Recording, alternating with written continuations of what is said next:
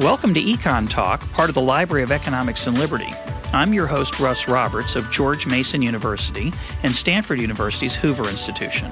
Our website is econtalk.org, where you can subscribe, find other episodes, comment on this podcast, and find links and other information related to today's conversation.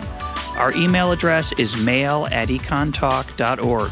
We'd love to hear from you. My guest today is Edward Castronova, an associate professor in the Department of Telecommunications at Indiana University. He is an expert on the economies of large-scale online games and has numerous publications on that topic. His latest is a book, Exodus to the Virtual World. Ted, welcome to EconTalk. Oh, thanks, Russell. It's really great to be here. Well, our topic for today is the ideas that are in that book, Exodus to the Virtual World. And there are a lot of ideas in the book. It's extremely thought-provoking. And it's rare to come across a book that argues that something that you know nothing about is going to change the world in so many ways. You're either a genius or very strange, probably both. Exactly. You'll probably take both, won't you? Yeah. So let's start with some background. What are these large-scale online games that you discuss in the book, and why are they important? Well, okay, so this is the crazy part. Let's start with crazy. Imagine, you're playing a video game. I'm sure a lot of the listeners have seen people playing video games or played them themselves. And it involves like a screen, and you look and you see a fantasy place with dragons, and then, your nephew is the character in the middle, running around after the dragon. Well, what's happened is that same basic format has been set up on a central computer, like a central server that, the nephew logs into. And what's funny about it is like other people log in at the same time. So you've got this world now sitting on a computer, and you might watch, somebody playing this video game. It looks like a normal video game. There's the dragon, there's the warrior or whatever. And then all of a sudden you start seeing other characters running around attacking the dragon. And those things are not like part of the video game. Those are being run by other people. So from the standpoint of somebody outside of this technology, at first it looks like just a normal thing. But the crazy part is it's like it becomes a virtual world. It sort of persists on that server. People can log in from anywhere, and they can chat with one another. Now they can do voice over IP, so they can talk to one another. And instead of it being, a conversation at the bus stop, like when's the next bus coming, they're standing around waiting for a Zeppelin or something. When's the next Zeppelin? And so it's a very normal social environment, except it's in this fantastic, persistent world. And these things are about, they go back to the 1970s. Very sort of nerdy fringe of this started it in the 70s. And what's happened in the last 5 or 6 years is they've gotten really, really sophisticated and fast and graphically intense. And as a result of that, we've now got, not dozens of people in these places, but millions, and it's happening really, really fast. So that's then the serious part. Anytime you work in the economy and you see something go from nothing to millions of people in the space of 5 years, that's when you got to kind of look at it and take it kind of half seriously. So that's more or less what I'm doing.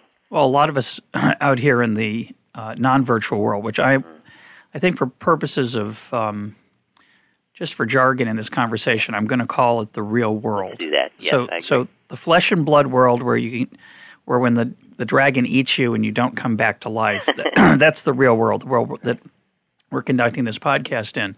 Right. But those of us out here in the real world, most of us don't play those games, don't know anything about them. We might have heard of one or two of them.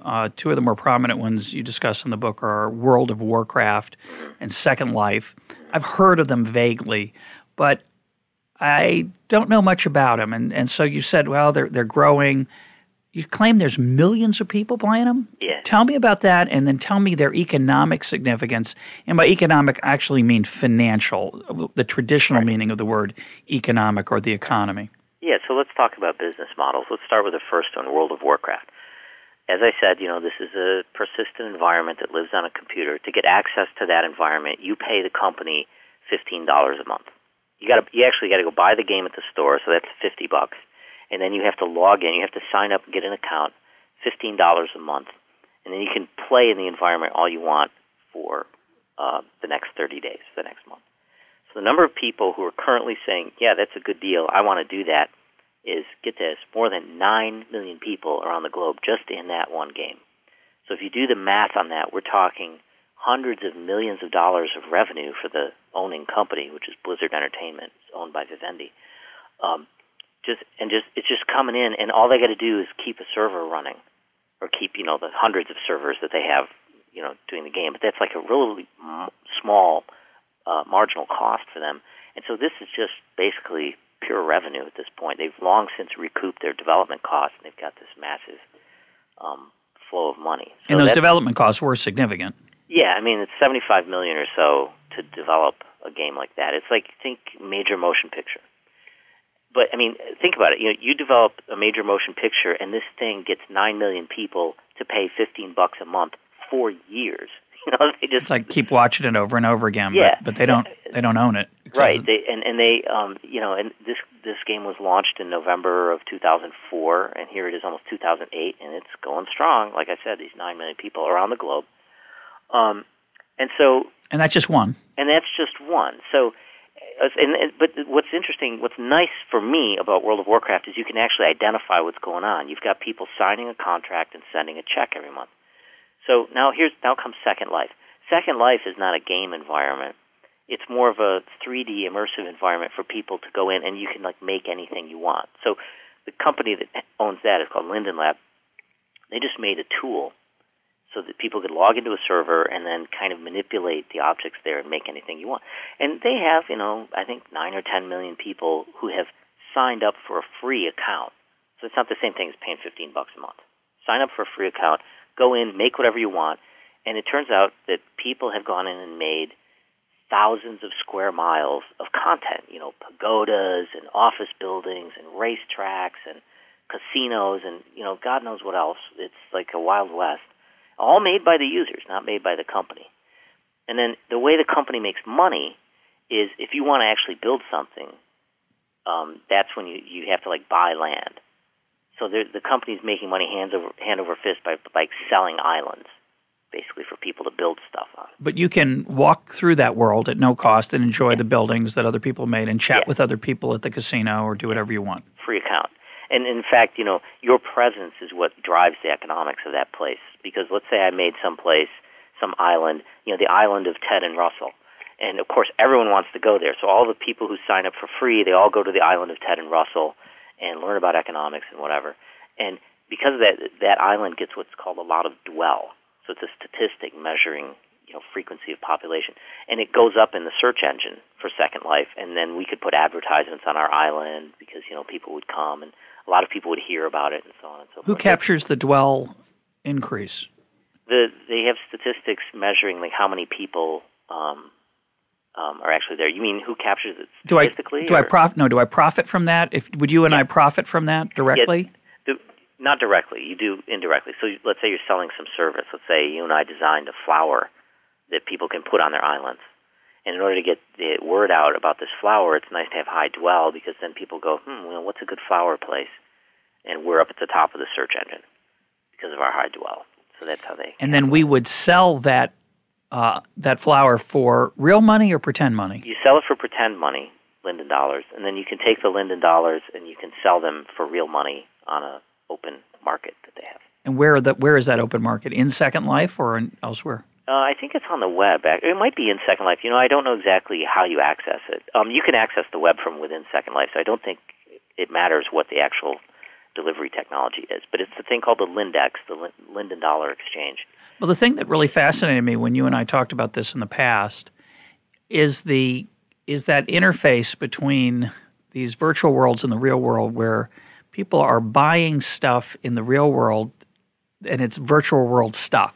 Yeah. So somebody who builds a nice house in Second Life could sell it to a newcomer and get real money, or someone who earns a wand or a sword or some kind of trophy or medal in World of Warcraft is able to sell it on eBay for real money, correct? Yeah. Explain that and give us an idea about the magnitudes of these transactions, because I was quite surprised. So that kind of trade has been going on for probably 10 years, and it has come to be considered pretty normal. Almost every game that gets launched, every world that gets launched, puts in a currency, because it turns out the economy is fun. You can't have a world without an economy because it's boring. which is interesting in and of itself. We'll probably talk about that later. So all these worlds have economies. That means they all have money in them, and this trade always develops. So the money in the world is, and the equipment is used to do something. So in Second Life, you need a motorcycle to go fast or a pretty house. How do I get that pretty house? Well, I could go in and build it myself, which would take a whole bunch of hours. And I'm an associate professor with 2 little kids. I don't have time to build a big pagoda. So, maybe I want to buy one. Well, to buy one, I got to get Linden dollars. How do I get Linden dollars? And then there's all this work you can do to get Linden dollars. That takes forever. I don't want to do that. So you go to the Lindex and you say, I'm going to take my real money and use it to buy the currency that gives me purchasing power over the things I want.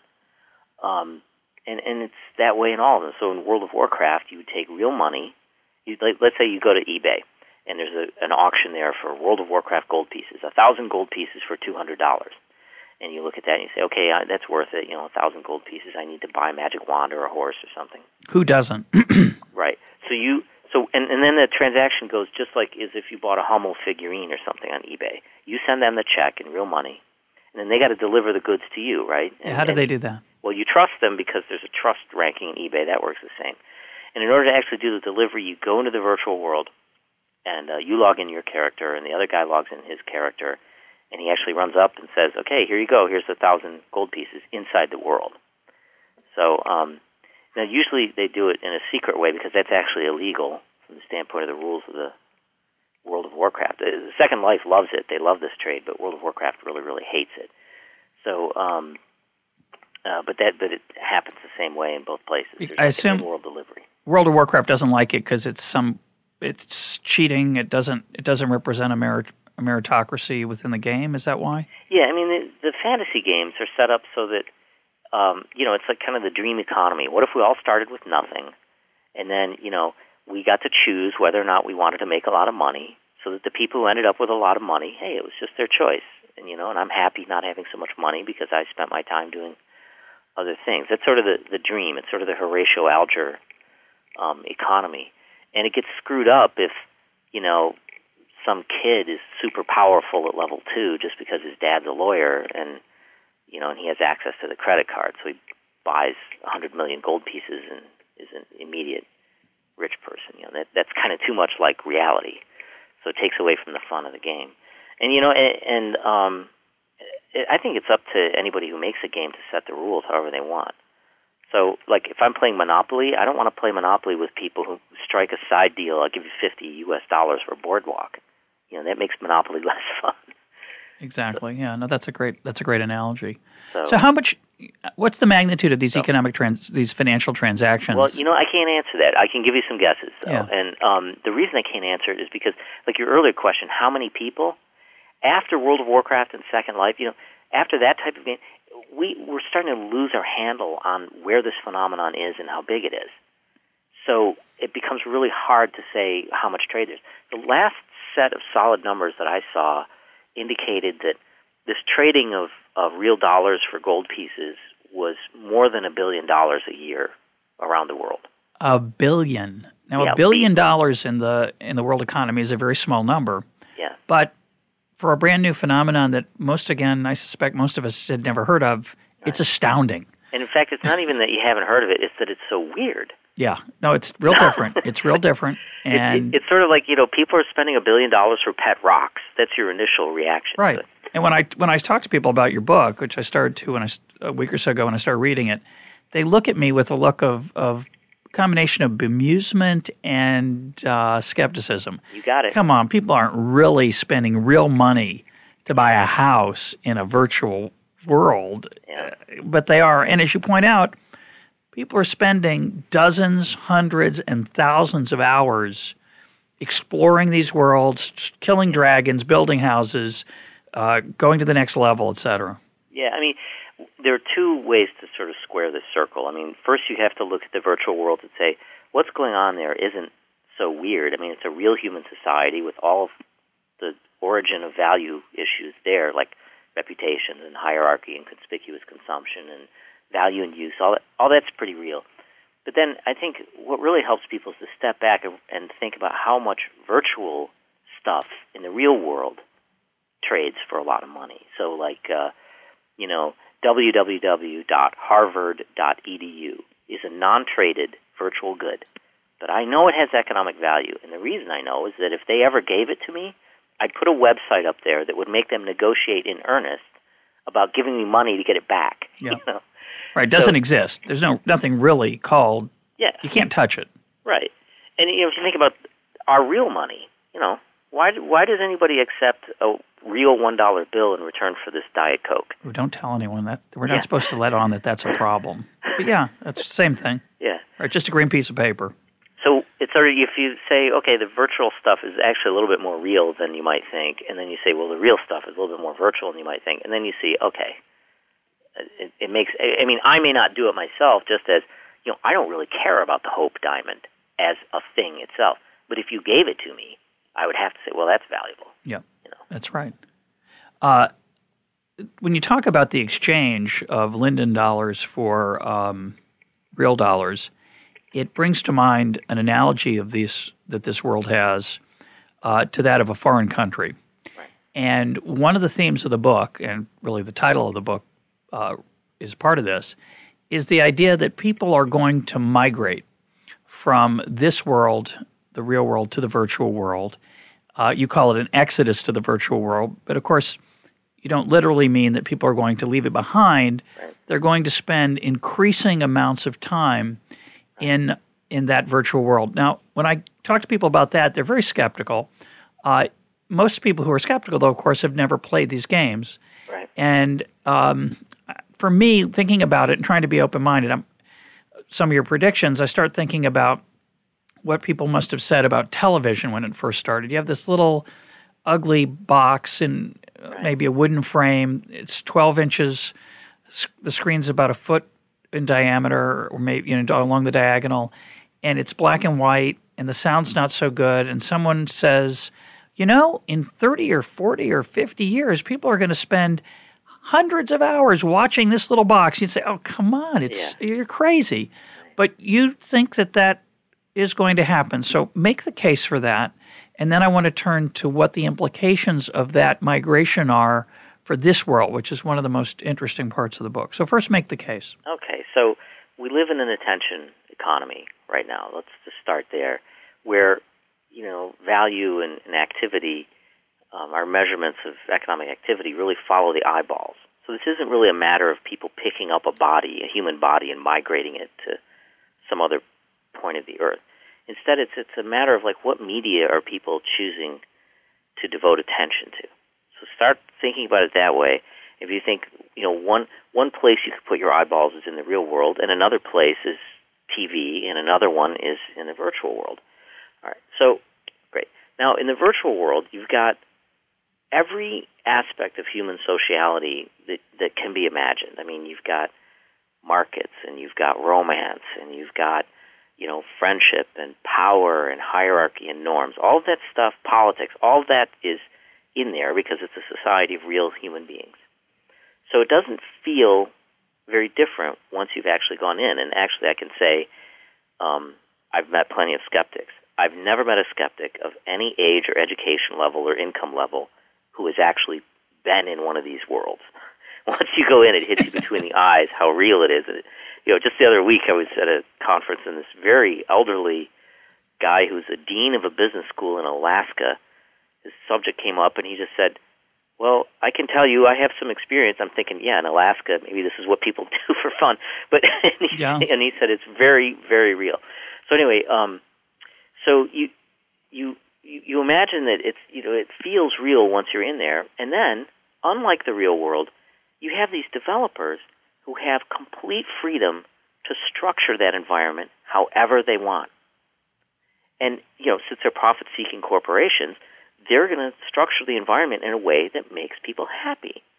And we don't make the real world on those lines. The real world has kind of evolved to be whatever it is. And so, I hear people talking about, I'm addicted to this game. And they're saying that in a positive way. That means that I am having so much fun in this environment that I just don't have any desire to go anywhere else. And we can say that that's wrong and they shouldn't do it and it's terrible. But at some level, you have to say, look, if people find the environment more attractive and they choose it, well, that's their choice. So why is it more attractive? Okay, well, we talked about one thing already. It's an economy that's fair. Everybody starts out with nothing and makes their way forward. And, for people in their 20s and 30s at the bottom of the corporate ladder, that feels really good. It's a community. Most people today are pretty isolated. A lot of people don't realize this, but the modal group of online gamers is actually older women in the age group 35 to 50. Not these kind of virtual world games, but kind of casual online games. And, and the reason, they're probably pretty isolated by the pressures of family and suburban life. So they just sit down at the computer, boom, instant community. So these kind of environments are providing that sort of instant community, and that's another reason people will go. And in the final analysis, it's really a question of meaning. What about the person who poured the Starbucks latte this morning? How does the game of the real world feel for them? That guy is thinking, let's see, I can be a Starbucks worker or I can be a starship captain. And I look at that and I say, well, of course, he's going to want to spend at least some time as the starship captain. And then I ask myself, well, when is that going to stop? When is this reward of having a significant, meaningful life, being a hero? Everybody wants to be a hero. What's going to stop that? What point are people just going to say, no, I'm not interested in being a famous and wonderful, beautiful hero? No, when are people going to stop? And I can't really identify an obvious stopping point. And the test I always give myself is, if they made a perfect fantasy world for me, would I go there? And all of your listeners can ask themselves that. Think about the ideal world for you. Somebody's going to make that world. And the people who see things the way you do are going to be in there. And you're going to tell me you're not going to spend even 1 minute in there, So that's why I think, it's not like it's going to be 100%. I'm just saying there are going to be a lot of people spending a lot of time in these places. Well, I want to talk about that last point because I wrote about this in my book, The Invisible Heart, and I was struck by the almost a perfect analogy to this issue in one of your chapters. I was talking about Robert Nozick's idea. I call it a dream machine. I don't remember what he calls it in his book. The experience machine. The experience machine. But in the dream machine, which is a little more compelling, you would hook yourself up to this machine, and it would be indistinguishable from reality. And while you were on the machine, you would be able to pre-program it to your fantasy. You could become a great athlete, a great rock star, a great politician, perish the thought. But you could become something extraordinary that you fantasize about. And while you're on the machine, it will seem real. And of course, in these virtual worlds, it has a real aspect of reality because there are other real people playing. Yeah. But of course, that might be not true. You might just it'd be hard to distinguish eventually, I think it'll be very difficult to distinguish the real people playing in the game versus artificially intelligent players built by those game designers. It's already kind of hard. So you're right. So you're in this game or on this machine, and all your dreams come true. You discover the cure for cancer. You play for the greatest rock band of all time, et cetera, et cetera. And in Nozick's version, I think, or at least in the way I discuss it, when your dream is done, you're dead. They unhook you from the machine and they bury you.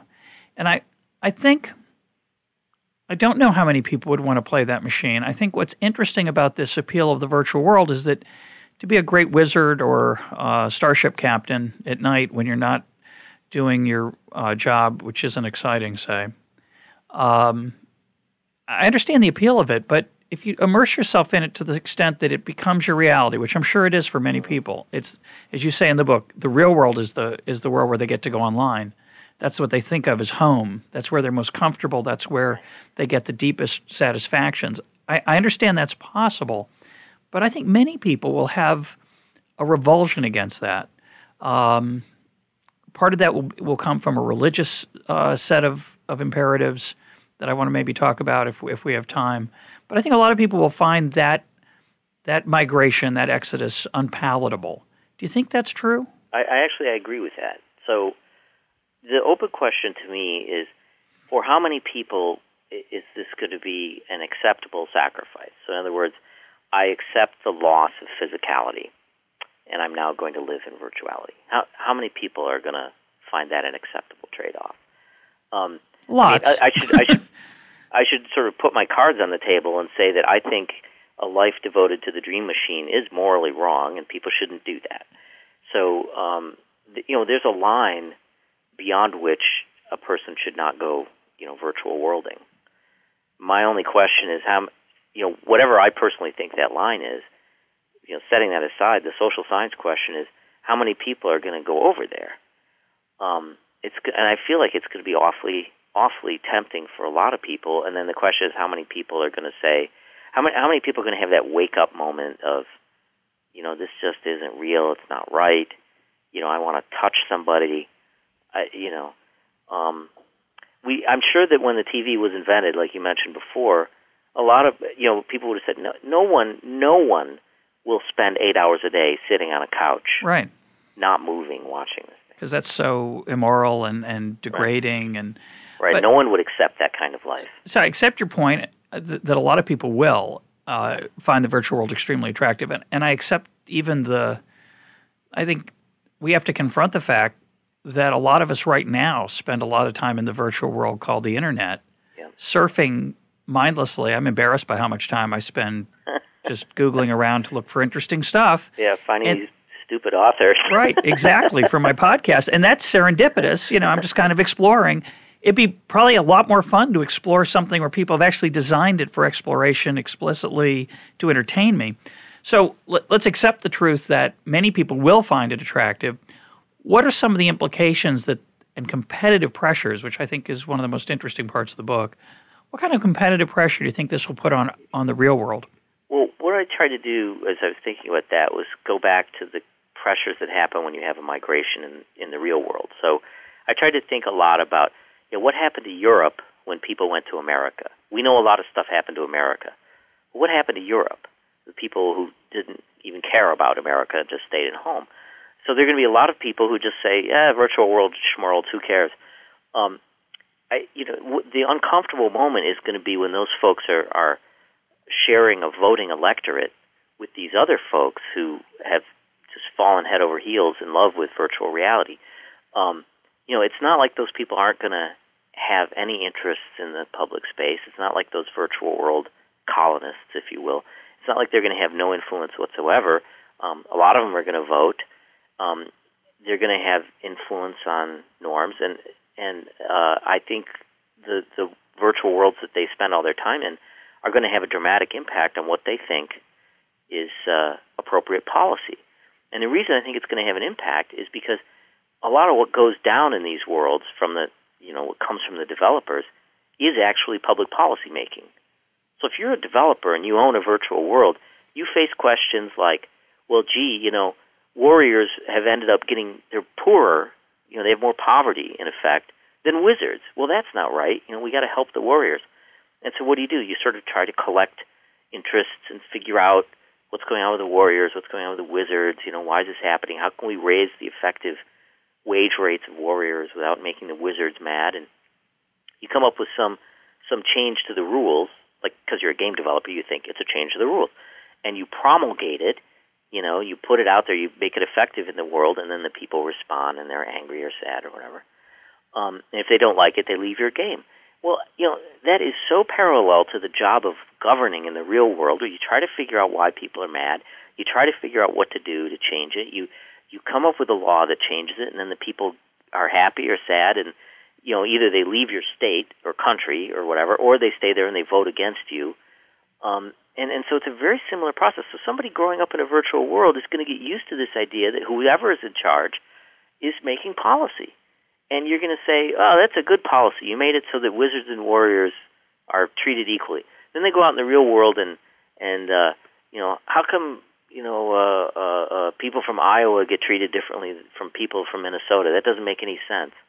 So there's this sort of norm of like wage balance, for example, that would be formed in virtual worlds and would come home to roost in the real world. And there are quite a lot of things like that because that are weird because the way they do the policy choices they've made in the virtual world are really, really different from what are made in the real world. So there's going to be conflict.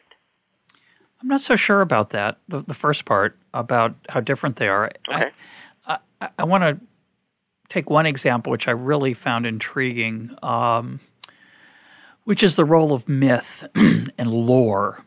You talked about how we have this incredible longing, and I think it's true, for myth and lore. And one thing missing from the book, I thought, was an explicit discussion of religion. I think religion potentially could be very threatened by virtual reality, because a lot of people find religion makes their life meaningful. When you're asked what's the purpose of life, if you're a religious person, you say it's to serve God or some variant of that.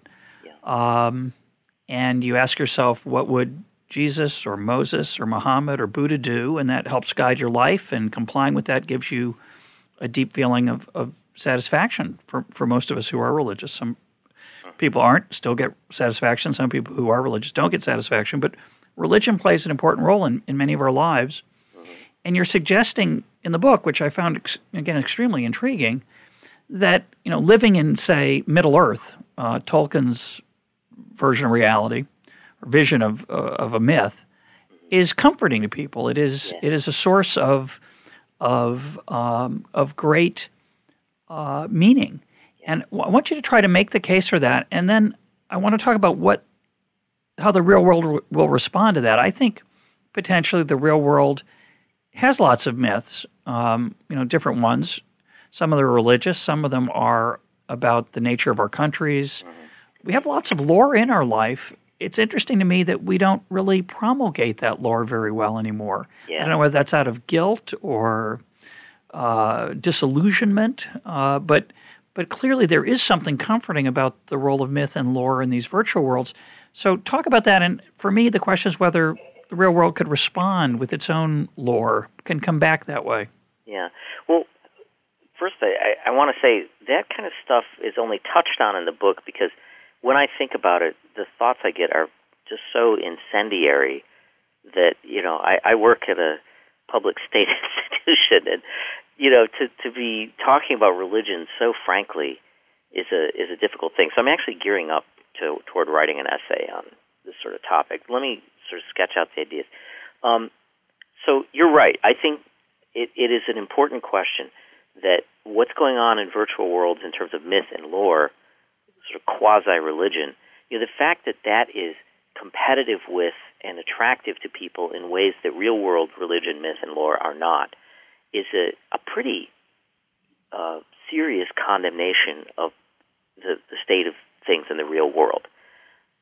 We have obviously, we all humans have wrestled with the question of religion for the past 500 years, and and even in the contemporary political election, right? Yeah, it's a big issue. Election. It's just there are people who are saying that we shouldn't even be talking about this, and other people who are saying, there's only one way to do this, and I just think that we haven't found a healthy answer, the answer that humans need, and what's going on in the virtual world is certainly comforting to people. In fact, we could talk about Middle Earth. So Tolkien invents Middle Earth, and this is before virtual world. This is back in the 30s, 40s, and 50s. Primitive device called a book. Yeah, in a book. And he made the argument in an essay that a book was really the only place you could make a virtual world, before even knowing what virtual worlds were technologically speaking. So he makes it in a book, and he actually, it turns out, if you read some of his essays sort of around his project, that was the whole point, was to say, look, the modern world has so messed up the concept of religion and myth and left us in kind of this barren wasteland where it's kind of a Walt Disney version of religion on one side and this sort of cold atheism on the other. And he said, humans have always lived in a pretty rich traditional environment of myth. I'm going to just try and make one. And I know it's, he was a Roman Catholic, so he's like, I'm not going to try and make, Roman Catholic world. I'm just going to try, let's get the low-hanging fruit here. Let's just go back to good and evil. I think that's an incredibly deep insight. Yeah, the human hunger for good guys and bad guys, good and evil. It's a deep, deep thing. Whether it comes from God or somewhere or our evolutionary past, it's clearly there. And you can grant to the people who say, religion has been the single greatest cause of death. It's like, well, that's true. Just because I'm interested in good and evil, there's no reason to go around killing other people. But it speaks to this hunger that folks have to be a hero and to act in the world in a way that promotes goodness. And so along come these video games, and in every one of them, there's some sort of Tolkien thing. There's a thing with green skin and sharp teeth that roars, and then there are these noble humans and elves who go off and fight those things. And it seems to me that I'm not saying that what's in the video games is the answer. It's not human salvation religiously, but it is a powerful aesthetic. It's a powerful argument, and it's basically saying to the folks who run things, the people at the top of churches, the people at the top of governments, and especially people in universities, you know what? You got to fix this thing. This thing, people are hungry and they need more of this thing. Well, I'm a big fan of religion, so I don't share the view that says it's the source of neither do I. Death and all that, although I understand the argument for it. I think religion is a great and glorious thing, and the fact is that religions compete with each other like other institutions, and Larry Iannacone was in an earlier podcast talked about that, which I recommend. Mm-hmm. But the fact that they compete has many good things about it and some not so good things. So I don't think we're ever going to get it right any more than these different virtual worlds will get it right. What clearly serves the users of these worlds well is the fact that they have to compete against each other. Mm-hmm. And let me move it away from religion though and talk about, say, capitalism. I'm a big fan of capitalism. You're probably, I think, a little less of a fan, it seems from reading the book. But generally, I think it has served humans well. I find it interesting that we have virtually no lore about capitalism, that we don't invest it with any romance. I spend some of my time trying to create some romance around capitalism because I think it deserves more than it has. It certainly doesn't deserve an infinite amount or to be a religion, but it's striking to me that we once had that lore. If anything, capitalism works better than ever, and yet we feel guilty talking about it in inspiring ways. I find that interesting, and I think the insights in your book about how production happens and cooperation suggests maybe that we could do a better job talking about capitalism and economic activity. I agree. First of all, going way back 20 years, the first department I was in, University of Rochester, there was a guy named John Mueller, and he came to me once and he said, is there any example in literature or movies of a business person who was not a bad guy? Yeah, no, I think about that a lot. Right? Yeah. And I rack my There's brain. A couple. The idea of building a business, which is an exciting and difficult prospect filled with risk and everything, is never taken up as any kind of a literary theme. It used to be a little bit. There's some novels of the 19th century. In the movie world, in American culture, you have The Miracle on 34th Street, which suggests that it's good business to help your customers become well-informed even about competitors. And then you have about a 3-minute section in Sabrina, but not the remake, of course, the original. The Humphrey Bogart, William Holden version. Humphrey Bogart gets accused of being a dirty businessman instead of something noble, and he gets like a 90-second speech, maybe 3 minutes, to defend why he makes the world a better place. But that's about it, as far as I can tell. There's not much else. You know what this guy Mueller did? He went out and investigated P.T. Barnum. Yeah, no, I've read that. Yeah, it turns out P.T. Barnum was the most honest. He's got a terrible, unfair reputation as a swindler. It's a terrible thing. So how does this relate to virtual world? I think that the lore of production in a virtual world, and this doesn't really come out in the book, is likely to cause an upswing in capitalism. I mean, one of the things I did mention was what I view as a strong support for libertarian distribution policies, which is that if you start everybody at zero wages, nobody cares that income inequality happens. Nobody seems to be in favor of ex-post income reallocation so long as the opportunities are roughly equally distributed. And I think that's a powerful case for the American approach to social welfare policy, which is to try and even the starting line rather than have a huge state that redistributes income. So, well, we're less like Europe anyway. Yeah, so that's exactly. We can discuss how much it actually is. So that's one thing. But the other part is the way that employment is structured. Most people virtually everybody is self-employed in a virtual world. When they think about let's set up an economy, the notion of collective organization, of corporate forms of organization, of factories and so on, is really, with the exception of one or two worlds, it's just not considered. Everybody is an owner-operator. You go, you find your resources either in the ground or you buy them online once you get some capital. Then you make stuff, and then you sell that stuff on the auction house. And it's you. You work when you want. You work when you need money. Everybody's an artisan. Everybody is an artisan. And so, maybe the situation, everybody would love capitalism if it could have a pre-industrial form of organization.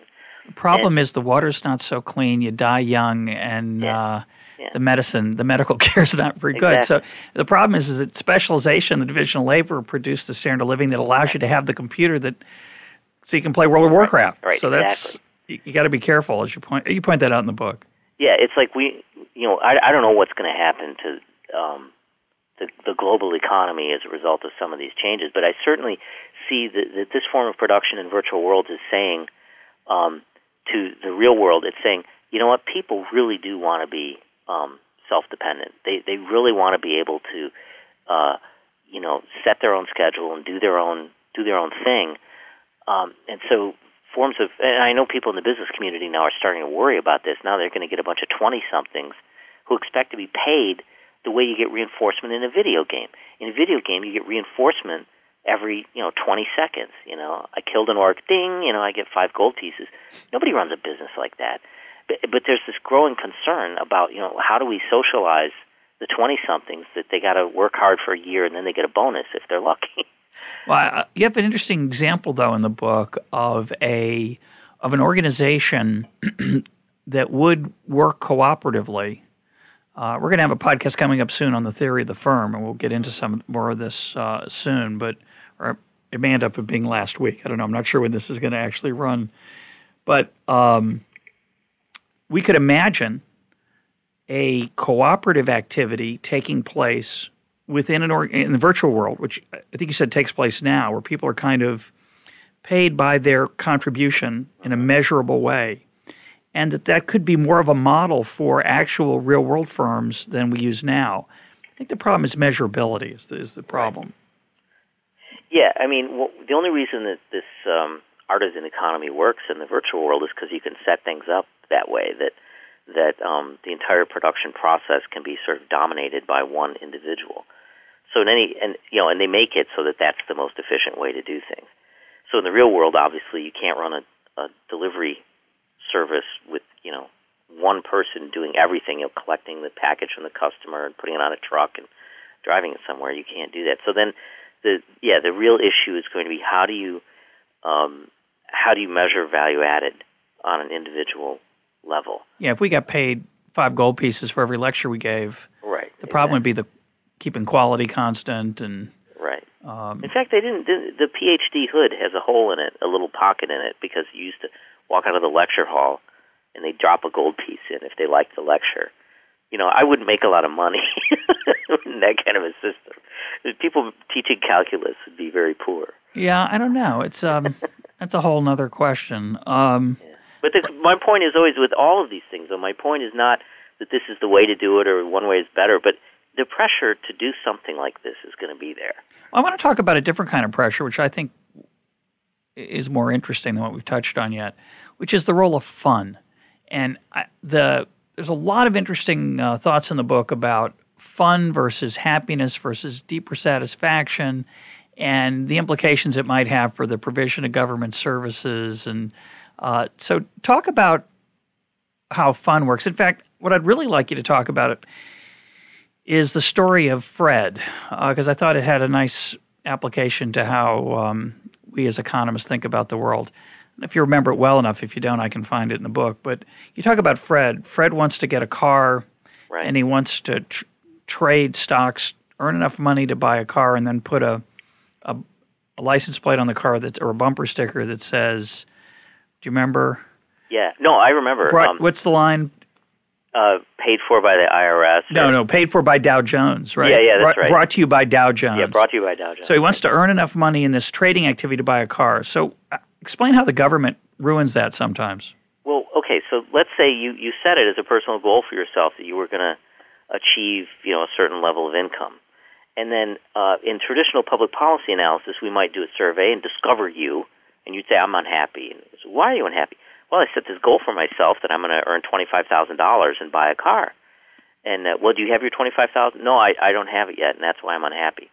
So what we tend to do as public policy economists is we go, well, there's this individual with a problem. We can raise his utility by giving him the $25,000. So you go ahead and you cut the check, take somebody else's tax money, and you give it to the guy. And now he's got the car. He's got the car, but he's not happy. It's like, why is he not happy? It's because he had a personal goal of getting it through his own work, his own sweat. And now he's got the car, but it just doesn't feel so good. And there's some evidence of this kind of stuff in, there are these old papers where it turns out that people value $1 of welfare money at less than $1 worth. In other words, if you gave them the choice between $1 of welfare money and $1 of income, they'll take the income. That makes them feel better. And all of this is pointing to a problem I see with economics not really understanding the source of human satisfaction. That we haven't built our models of choice on the basis of the way the brain actually functions, like with all of its different modules and all this stuff that neuroscientists know about. We haven't done that. We've just sort of said, well, look, rational people are going to pursue their goals, and if you get closer to their goals, they're not going to care how they get closer to their goals. They just want to get closer. And so we have a government that just says, let's say, well, these people need electricity. Here's a bunch of electricity. And then are the people happier or not? We don't really know because we don't measure the happiness. Right, but if you're really cold at night, you really like that electricity, Absolutely. And you may not care. But the deeper point, which I think is very real, is that our standard models of consumer behavior ignore the route. They ignore the journey. They ignore the way we get there. And two thoughts. To quote Gerard Manley Hopkins, the poet, he has a great line in a poem where he says, "I am my work, for that I came." And, there's that tension we have between work as something we suffer through to get the toys we want versus a source of meaning is something that economists don't have much to say about, in my opinion, and we should think about it more because it's very important. Well, I would actually say until now, we've had sort of the luxury of saying, well, it doesn't really matter because, people have got to work and it's not like there's an alternative world out there where they build an economy based on fun and people can just go there. So that's how it's been. But now that world does exist. You have this artisan economy sitting over there where they pay a lot of attention to the root and they pay a lot of attention to, I am my work and these sorts of things. And what happens if people say, I earn less money in the virtual world, but I find it more satisfying, so I'm going to devote my eyeballs there. So for those of us who haven't experienced that world, what do you think the source of that meaning and satisfaction is? And talk about fun in this context. This idea of is it just the positive reinforcement? Is it the achievement? Is there prestige in these worlds? What's going on that makes them fun and so appealing? Well, okay, so the game industry is figuring out the human brain in ways that are kind of unfathomable to me. It seems like every week they've discovered some new way of building a game that makes people just kind of obsessive with doing it. So nobody has really gone through and tried to figure out on a theoretical level what they're doing. So let me just sketch something out. It's very speculative. My view of what's going on in terms of fun in the video game industry is it's about really, really deep motivations in the brain. So if you think about human beings running around in the savannah, there are two motivational systems. One is called appetitive. That is, I see a resource. I see juicy fruit, and I want to go eat it. That's the word is appetitive, with the root of appetite. It's hard to hear for folks, but that's having read the book. That appetitive. Right. Yeah. So it's like appetite related. Think of it as positive. So it's positive reinforcement. And then there's a negative one, aversive motivation, where if I see a saber-toothed tiger, I better run away. And people who study the brain, like I have a colleague here, Annie Lang, in my department, has found that your entire body gets energized by these systems. And the thing that's really interesting about what she's found is that they don't operate dependently. They're actually independent. So you could be motivated on both of them at the same time. And I think what makes video games fun... Like trying to get at a fruit tree protected by a saber-toothed tiger. Exactly. And that is actually when you are in the most tense and energized state, is when something like that is going on. It only becomes fun, however, if you invoke another module, which is called the play module. So think about this. You can't talk to your dog, but you can play with your dog, which tells you how deep in the brain this fundamental motivation to just play around is. And so if you think about motivating those two systems in some way, when people know it's just playing around, that appears to me to be what the most fun is. So that's why, if you had a video game and all that people did was wander around and pick up gold pieces, that would be kind of, that's interesting for a while, but not that interesting. Or if you had one where people ran around and they just got chased by dragons all the time, that would be interesting for a while, but it'd get frustrating. If you put the two of them together, you put the dragon on top of gold pieces, now you're onto something. And I think what they do is they set up that basic situation so you're very motivated, and then what they do is they sort of ramp it. So you start out with a weak dragon and a lot of gold pieces, and then they make it so everybody knows how many gold pieces you've got, so you're trying to get more and more. And the gold piece pile is kind of, getting harder and harder to get. It's taking more and more time. You're getting better and better at playing the game. And you're ramping up, and it's a bunch of people, so you're all like, oh, I'm in 4th place, I'm in 5th place for my level, and in getting you involved in that system, then they start making you feel flow, which a lot of people in business understand is that is the optimal psychological state. You're not overstressed, but you're not understressed. You've got some system that's uncertain, but you've got control over it. You've just got to focus on it, and you're moving towards some positive outcome. And basically, the game industry is figuring out through this fun stuff to keep you in a state of flow pretty much perpetually. And I think that's why it's really attractive to people. Yeah, I want to read a lengthy passage from the book, not too lengthy, but somewhat lengthy. Okay, I hope it's good. Well, I was looking for one, and there are a few to choose from that I loved. There are quite a few interesting ones. I want to take this one because it just came up in your remarks about addiction. Here's what you say about addiction and this complaint that people have somehow that games are addictive and therefore they're dangerous. And so you write this. Among gamers, I sense a complete and utter dismissal of the concerns voiced by game regulation advocates. In response to objections to violence, gamers roll their eyes. A similar reaction is given to the sentence, games are addictive. Gamers generally have no respect whatsoever for such statements.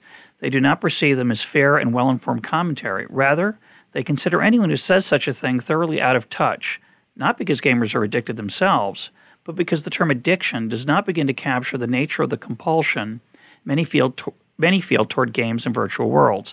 Consider a sentence like, a mother's love is addictive. You bet it is.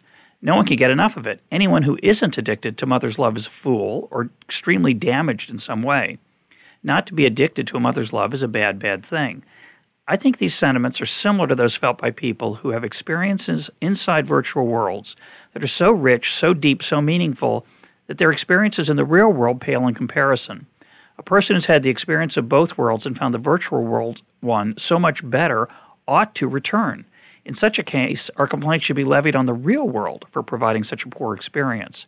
People who love virtual worlds react to those who don't understand their attraction, the way lovers of architecture attract to the boors who consider the Cathedral of Reims some big old church. In a building like the Cathedral of Reims, something indescribably sublime pervades the atmosphere, something ethereal, transcendent, divine. Though intangible, it is real. Most people feel it. Some feel it very, very strongly. Others don't feel it at all, but it is there. A sentence like, some people are addicted to these big old churches, reveals deep ignorance of a cathedral's impact on a visitor. Virtual worlds are not cathedrals, but they do transport people to another plane. They have a compelling positive effect on visitors, an effect dramatically misunderstood by many of those who have never spent time there. So you've just given us a little, end of quote. So you've given us a little bit of flavor of why it might be compelling, the idea of being in the flow. Yeah. Those of us who are athletes, not me, but people who are athletic, me either. people who are athletic experience that when they play their weekly tennis game, if they're lucky, or when they pretend to be part of their NFL team, their football team, and they call it My Patriots, our team, when in fact we don't play for them. But we have that excitement and loss of self and immersion into that experience that is called fun. And I think what the virtual world potential is there is to create that fun in an ongoing way that is social and interactive. But is that am I getting at it? Is that what we're talking about? I mean, that sounds very much like the way an intelligent person would describe the feeling they had if they actually went in there. You know, if you actually go in and you find something that hooks you, you come out and you say, I just did not understand that. It's so real in some sense. It's so much more real than it looks like on the outside. I mean, the same way if you looked at a cathedral on the outside and you're not a religious person, you walk in, you walk out, you get nothing out of it. But some people, it's just transcendent, indescribable feeling. So you're suggesting, though, that these virtual worlds can be transcended in some dimension for the players? Yeah, in some way, in the sense that they take them out of whatever reality is and put them in another place. And so, in the direct definition of what transcendence is. That would do it. Yeah. This aspect of play, which again, I think when people think about this who haven't been in these worlds, we tend to think, oh, that's childish.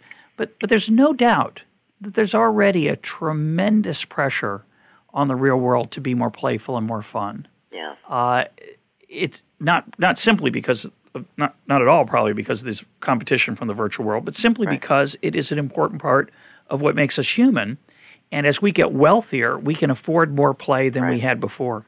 Yeah, I think there's tension in human resources, for example, between the business's serious model and the let's have fun and release our creative juices model. Mm-hmm. I think any manager probably bops back and forth between those two.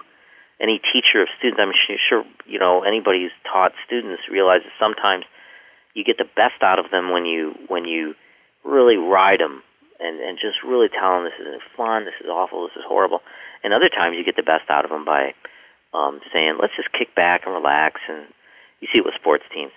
So, I think there is pressure in the real world to try and understand human motivation. And I think the really simple statement of, well, anything fun can't be serious, so let's not do anything fun is pretty misguided. I think that the best thing to do is to figure out where does fun make humanity better, make our lives better, and where is it a distraction and destructive? And I think every person is going to have to find that line, and it's going to get hard. As you know, people lose themselves to the internet. I know when I first got internet access in '94 or something, I lost 2 weeks. I mean, they just went away. And for other people, it continues. So we're going to have such a garden of delights, I think, going forward. The digital media is going to provide such wonderful things, and we're all going to have to get into this conversation about the meat space versus virtual space, and where do we draw the line? Well, I'm thrilled to hear you use the word meat space, because that's a word I use when I talk about language as an emergent phenomenon that's the result of human action but not human design, and that meat space didn't catch on.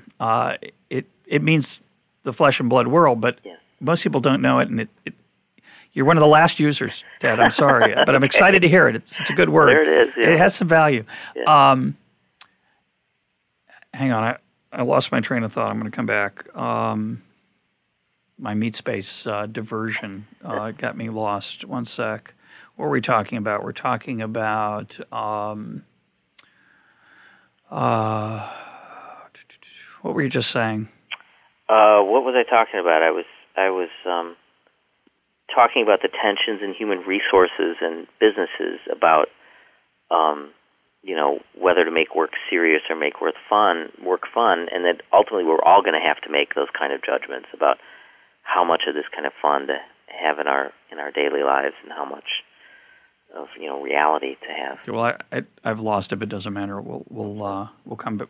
We won't come back to it. If I think of it, I'll mention it again. But a couple more topics, and then we'll be out of time. You talk about feature creep, a very entertaining comparison when you compare feature creep among game designers and how competition restrains it versus government, which is more of a monopoly. What do you mean by feature creep, and what can we learn from it? So within the game industry, there's this statement that the most dangerous phrase is, wouldn't it be cool if? Because in order to make a good piece of software, you need to identify a small core group of features and then implement them and polish them so that they're fixed, they really work well. And that's a lot of the work, is that polish. And when you're making a game, I mean, any of your readers could sit there and imagine, like I said before, their virtual ideal fantasy, and then say, and if we had that, wouldn't it be cool if it had that? Wouldn't it be cool if it had that? And this kills a lot of game projects. Because why is that? Well, because it's no fun to play a game that has a whole bunch of poorly implemented and unpolished features. Let's say the people designing it really love leopards, and so at the last minute they put leopards into the game, and it turns out the leopards are so fearsome and awful that they kill everybody right away. Right. There's a lot of interaction. It's a little bit like, it's easier for me to understand when you talk about devices. Wouldn't it be great if my phone had a pocket calculator built into it with a tape that could print out stuff, and so everything's mediocre. And instead, what you really want is the best phone in the world or the best this. And the iPhone's an interesting example of an attempt that aesthetically is so pleasing and the interface maybe is so good that it's okay that it does more than one thing. But most of the time, we want one thing or a few things done really well. I mean, ask yourself, what would you pay to have a car that would go on water? I'm sure that when back in the day, they were talking about cars that would fly even. But, if General Motors sat down and said, we're going to make a car that will go on water, and then they try to do it, and they said, but, the price point can't be more than $20,000. That's going to be a crappy car and a crappy boat, too. Yeah, right. So this feature creep is a real problem, and it's got to be restrained. And the way things work in the game development and virtual worlds is they'll come up with some ideas about what they want to do, and then they implement them on a test server, and they test them with actual live people for a long time, and then they finally decide, this worked, this didn't, let's perfect this and put it in. Real-world governments, you know what they do. They get together and say, hey, this would be a good idea, and then without any testing or anything, they just, bam, just there it is, that's the law. And, years later, everybody says, whoa, that really wasn't a good idea. Can we please reform this? And they want to solve every problem, right? Whether they're good at it or not, right? And that's right. We're going to go through this period of elections that drives me crazy. Every town hall meeting. Well, I have a problem. My neighbor's tree is over. Well, we should have a federal law. and you never hear a candidate say, I just don't think the government should do anything about that. That's your problem. Yeah, that's a rare phrase. In fact, I don't think it's been said much since about 1870. Yeah. It's interesting why that is. Maybe that gets back to our lore question as to what we've come to expect of government. And well, I would say it's a lack of vision and understanding of their role. I'm talking about the real-world government now, because the developers, they're in a heavily competitive environment with other developers, and they are confident that if they reduce the feature set and make sure that the features they release are good, that they will retain their citizens. And wouldn't it be interesting to have a government that actually said that, we're not going to solve every problem, but the problems we address are going to be solved. And is there a government out there that's willing to take that leap and say, we believe our voters will be happier with us? And here's an example of something like that. Remember, those of you who were around, 1980, and the switch to monetary policy, when Volcker came in as the chair of the Federal Reserve Board, they said, we know it's going to set off a recession, but this pattern of just, cranking up the money supply to try to keep unemployment down, this isn't, I know this is what you guys say you want. You're going to be happier if we put in monetary discipline. They put in monetary discipline, and we have had pretty much a good ride since 1980, more or less. Much better than what was going on before. And so it's that kind of courage that we all wish our politicians would have right now. Well, and the developers have it. Well, it's a different, of course, competitive pressure on politicians varies tremendously by system and jurisdiction. I think one of the lessons of the book, which I don't think you talk about, is making migration easier. So one of the virtues of the virtual world is it's easy to go in, and it's pretty easy to go out. It's not trivial to enter, as we've talked about. You have to buy the game, and you have to learn the rules, and there's a learning curve. And once you've learned it, I assume you get better at playing other games as well, but you still have to learn a new game. But that's the competitive pressure on these designers, is that people either switch to a new game or just drop out. For governments, voting with your feet at the local level is pretty easy. Voting with your feet across national lines is a lot harder. Right. So if that were easier and there were more alternatives that were attractive, that would restrain politicians from feature creep, and that's just not happening. Well, actually, but now it is happening because people can leave reality. I mean, I think that this might be the competitive moment for real-world governments. There is this possibility that virtual worlds could become sovereign states, and here's how it could happen, is if they adopt a good peer-to-peer technology. So basically what I'm saying is instead of the virtual world living on a central server, which could be controlled potentially by a real-world government, the virtual world could sort of exist as a distributed database on a whole bunch of different computers, and you can't ever kill that world because you could confiscate 100,000 computers, PCs, and the database and the functions and the processes and the code would live on in other ones. And in that case, you just would never be no real world government could ever control what's going on there. Can we put it on Mars? Or we need to put it on Mars. I don't know. If you could look at these file sharing networks, can't get a handle on them. Well, that's true. So if that ever happened, there's a possibility these things could be sovereign, and then you can't control people what they do in their rooms. They just sit there, they'll log in, and they won't even vote anymore. They're just not going to vote in the real world. The problem is you do need the real world productivity to buy the computer, to get the software, to pay the monthly payments, feed your face, which you still have to do, keep you warm, keep the heat going. But as you point out in the book, maybe we'll do less of some of the sillier materialistic things we do, and focus more on sitting at that computer, which some people find alarming. And I think you do a nice job talking about why it's not as scary. So for some people, all these weirdos, these techno geeks sitting at their computers and they're wandering through different universes. It's scary, it's weird, it's too peculiar. But there's some cheerful thoughts about it. You have? Well, we've talked about it already a lot, that it can be uplifting to the human spirit for people to go out and do something heroic, because they don't really have the opportunity to do it in reality. I also think that one of the unfortunate outcomes of our contemporary, economic way of doing things, people follow the money, they get a better job, and they move. And so, most families, it seems to me, are pretty busted up. They're sort of scattered all over the map. And in these virtual worlds, you can kind of get together. I know this isn't in the book because it didn't happen then, but my wife, who I never have pressured to be involved with this stuff, has started to play the game Lord of the Rings online with a girlfriend. The reason she plays with this woman is we were all living in Bloomington, Indiana, and we had kids and everything, and so their family moved away. And to stay connected, you could always pick up the phone. But when you pick up the phone, you can't have four people talking. But in a virtual world, everybody can talk to everybody else. And you can kill a dragon. And kill a dragon, so it's not just, is your kid sick? So it's you hear my wife and this woman talking, playing, and I can hear, and she's like, okay, let's kill this orc and do this quest, and then, I had a terrible time with, my kid's school teacher, and they talk about that. And so, it's a technology that's bringing people together.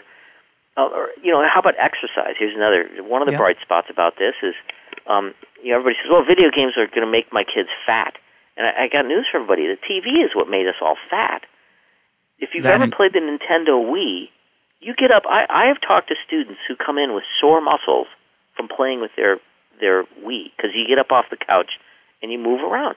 And so I could imagine the future of virtual worlds where there'd be this physical exercise mode. You feel kind of worn out in your chair, and they say, well, you got to pick up your sword now and start swinging it around, or the orc is going to get you. Or you'll run through the woods, you'll be on a treadmill, and you'll have to actually run, and how fast you run will determine whether you get away. Yep. I think, again, I suspect a lot of listeners are thinking this is absurd, and part of me part of me feels that it is as well. Yeah, but me too. The ability of the human mind to creatively take technology and make it transporting, transcendent, inspirational, the book really is the first one. I mean, I think you can argue that just as we lose ourselves in a novel, which is really stupid. I mean, I cry over lots of endings of books, physically cry, and you can say, well, that's dumb. It's just a bunch of fictional characters. We cry at movies, and I can see us caring about these things in ways that seem absurd, but it might happen. Well, I think to avoid hype, I just keep my eyes on the numbers. And just over the past 3 years, I've been pretty skeptical, and the numbers have far exceeded what I thought was going to happen. And so that's what motivated me to write the book. It's just going faster than even I thought it was going to go. My guest today has been Edward Castronova, Associate Professor in the Department of Telecommunications at Indiana University. We've been talking about Exodus to the Virtual World.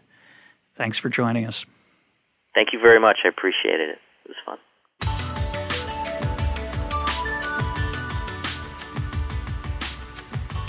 This is EconTalk, part of the Library of Economics and Liberty. For more EconTalk, go to econtalk.org, where you can also comment on today's podcast and find links and readings related to today's conversation. The sound engineer for EconTalk is Rich Goyette. I'm your host, Russ Roberts. Thanks for listening. Talk to you on Monday.